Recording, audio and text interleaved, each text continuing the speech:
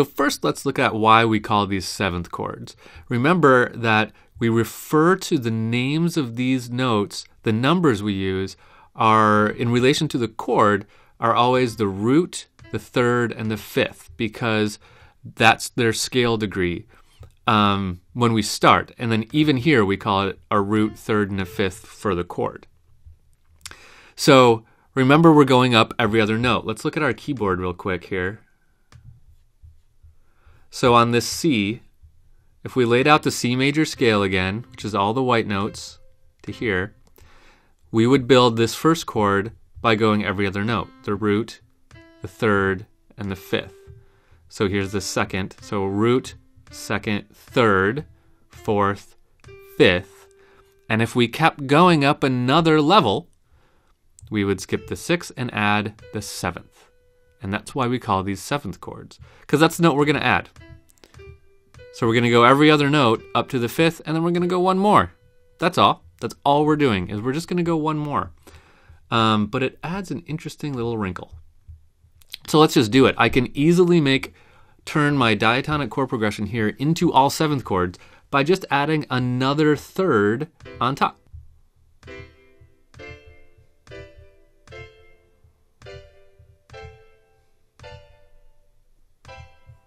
Okay, there we go. Now we have a diatonic chord progression in the key of C major with seventh chords. Now, what do we call these things? Before we had seventh chords, remember that we decided if our triads were major or minor based on the first third and the second third, right? But now we have another third. So things get a little more complicated.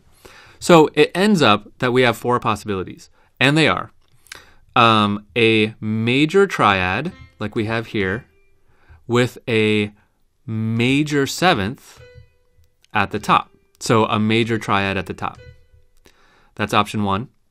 That's called a major seventh chord.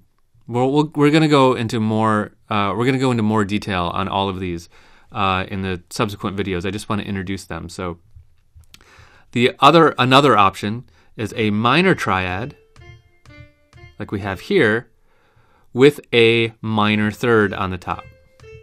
That's called a minor seventh chord. Okay? Here we have another minor seventh chord. Here we have another major seventh chord, a major triad with a major seventh at the top. So this is called a major seventh chord.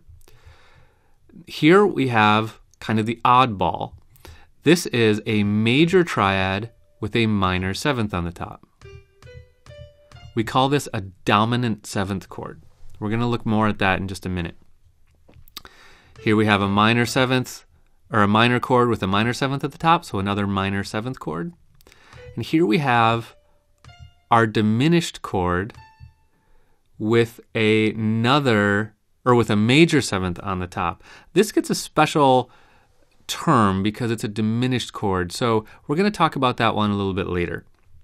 But for now, let's just call it a diminished seventh chord, because that's what it is. And then we have another major seventh chord here, the same as down here. Now there's one I didn't talk about, right? I only talked about three. The three I talked about were the major seventh, the minor seventh, and the dominant seventh. The other one would be a minor triad with a major seventh at the top. And that one isn't going to concern us a lot right now. What we call that is a minor major seventh. It's a total weird term. But it doesn't occur in the diatonic chord progression in a major key. It does in a minor key. So we'll address it when we get to minor keys. But it's not exactly a lovely sound. So it's kind of like that augmented chord. We don't deal with it a lot. So let's cross that bridge when we get to the other ones. For now, I want to focus on these three, the major seventh, the minor seventh, and the dominant seventh. So first, let's look at major seventh chords. And I'm going to use one of my all-time favorite examples of a song with a major seventh chord in it. Let's jump to a new video for that and talk about a major seventh chord.